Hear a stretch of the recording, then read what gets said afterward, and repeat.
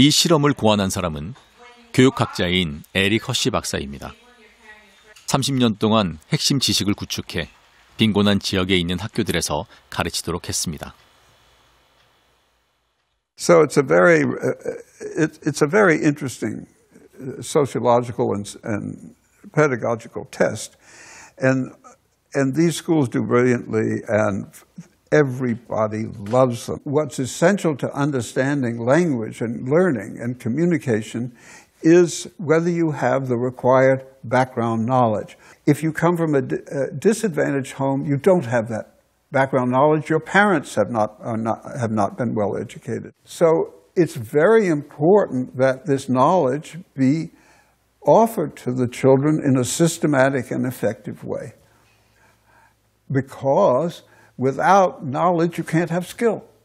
And skills matter because that's the basis of competence. If you fulfill the knowledge gap, you fulfill the skill gap, you fulfill also the sociological gap and the economic gap. 허시 박사는 아이들은 백지와 같기 때문에 풍부한 지식으로 채워줘야 한다고 말합니다. A very interesting feature because that's one of the quotations from 1690 of Locke, that the mind is a white paper, and all of the varieties of things that human beings have learned are based on experience. And 어떤 지식은 오래 남고 어떤 지식은 쉽게 사라집니다. 허시 박사의 기억에는 학창시절 배운 라틴어가 남아 있습니다. 이제는 사용할 일이 없는 쓸모없는 지식이 됐다고 아쉬워합니다.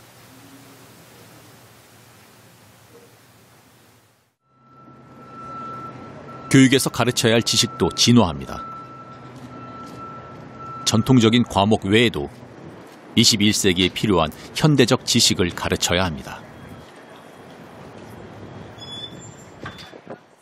What knowledge nowadays matters? Meaning, why teach so much trigonometry as if we were all going to become architects in a world that needs us all to understand data and therefore would need a lot more statistics and probabilities, for instance. Also, within knowledge, why so much of the traditional disciplines like math and language and so on and history, but why not technology and engineering? Why don't we teach computer science, biotech, clean tech in K through 12? Although it is really important, the knowledge part has to change. 세계 교육을 선도하는 OECD 교육위원회에서는 21세기의 지식을 새롭게 정의합니다. 수학 과목 같은 전통적인 지식 외에도 기업가 정신 같은 현대적 지식, 그리고 국제적 감각 같은 주제도 지식의 범주에 포함됩니다. 교실에서는 지식과 함께 지식을 활용하는 역량, 인성, 그리고 메타학습이 통합되어야 합니다. 무엇보다 지식을 다양한 영역에 적용할 수 있는 능력이 필요합니다. Sometimes to my student, I give this or a bottle of plastic and say, tell me everything you see in it. Because sure, yes, it's a piece of paper. But it's also atoms. It's also an exponential. If you keep folding it and folding it and folding it and folding it, if you could do so infinitely, it would be absolutely enormous. That's an example of an exponential. 쉽게 설명하자면 이런 겁니다. y는 a의 x제곱, 지수 공식입니다. 이 공식을 기억하지 못하는 이유는 죽은 지식만 달달 외웠기 때문입니다. 그런데 사실 우리는 매일 뉴스에서 지수 공식을 만납니다. 급격하게 증가하는 그래프에 바로 지수 공식이 숨어 있죠. The number of views on YouTube of Gangnam Style, it follows an exponential. Well, but the same has happened with Zika or Ebola. And the same happens with global warming. You teach exponentials, sure, but you also teach exponentials in the context of real life, so it transfers, and you explain the concept behind it. For instance, 우리가 학교에서 배우는 지식이 쓸모없다고 느끼는 이유도 전이가 없기 때문입니다. 학생들은 학교에서 배운 지식을 다른 분야에 적용하고 새로운 지식과 연결할 수 있어야 합니다. 다시 활동과 지식의 문제로 되돌아옵니다. Out of the discipline. In other words, transfer is how do you use exponentials outside of mathematics, right? How do you use the learning of history outside of history in politics or in law or whatever? That's transfer. And it's taught better for expertise and transfer and taught better through the competencies. So again, knowledge matters, but hand in hand, reinforced with the competencies. And that's really a modern education. 미래 사회를 살아가야 할 학생들에게 지식은 중요한 요소입니다. 수명이 연장되고 그만큼 삶의 질을 중요시하는 시대. 금융지식은 OECD의 교육 프로젝트가 새롭게 주목하는 21세기의 지식이기도 합니다. 전통적인 지식인 수학과는 범주가 다릅니다.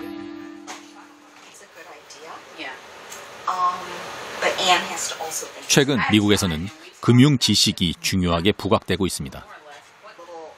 그래서 교사와 금융 전문가들이 협력해서 금융 지식을 정리하고 교육 과정을 개발하고 있습니다.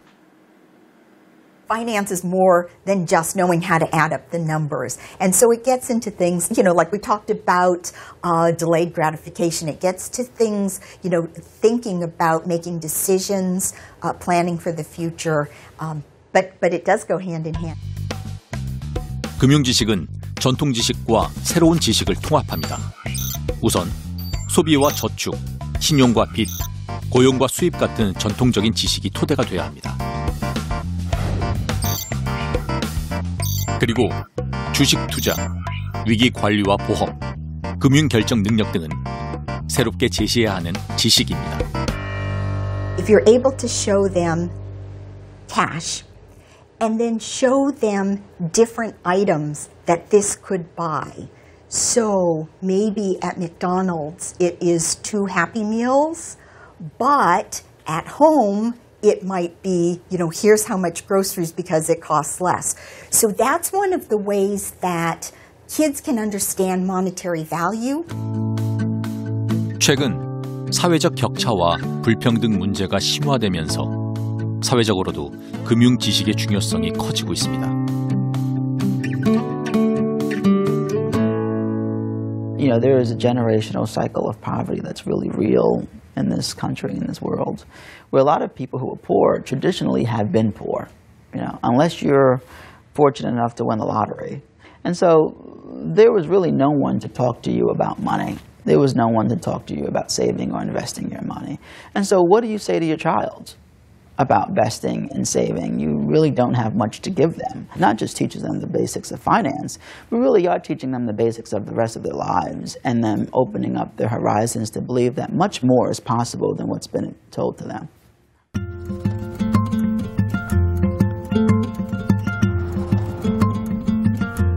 금융 지식과 함께 환경이나 생태 관련 지식도 주목을 받고 있습니다.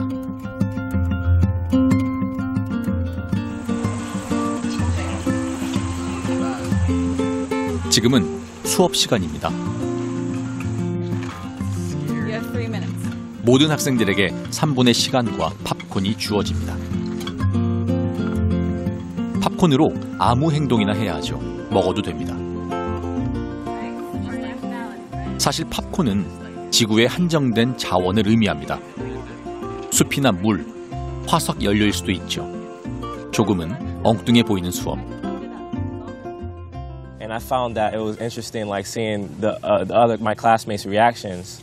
So, how the first group was excited and started gobbling up everything, but then you have the last group, which only had one of my classmates, and he had scraps left.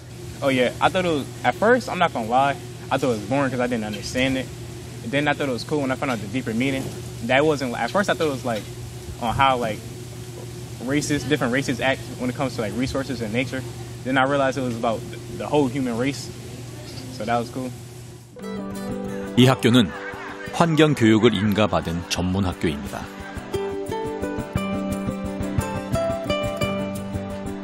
환경에 관심 있는 학생들이 전 세계에서 이 학교를 찾아오죠. 현재 18개 국가에서 찾아온 학생들은 환경과 생태 관련 지식을 쌓아가고 있습니다. 물론 전통적인 과목들도 배우죠. 학교를 졸업한 후에는 대학에 진학해 정치가나 환경운동가를 꿈꿉니다.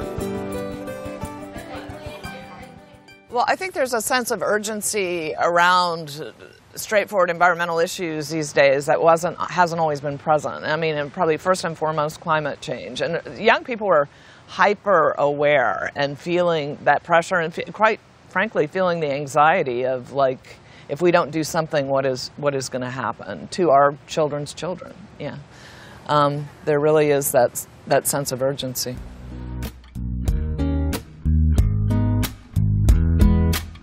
세상이 변하듯 지식도 변합니다. 새로운 세상에 어울리는 새로운 지식이 필요합니다.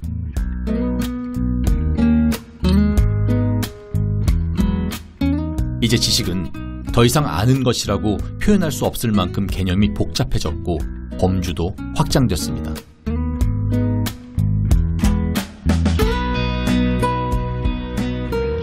다시 우리의 교육을 되돌아봅니다. 가까운 미래, 우리 사회에는 어떤 지식이 필요할까요? 오늘 배운 지식이 내일 쓸모 없어질 수도 있습니다.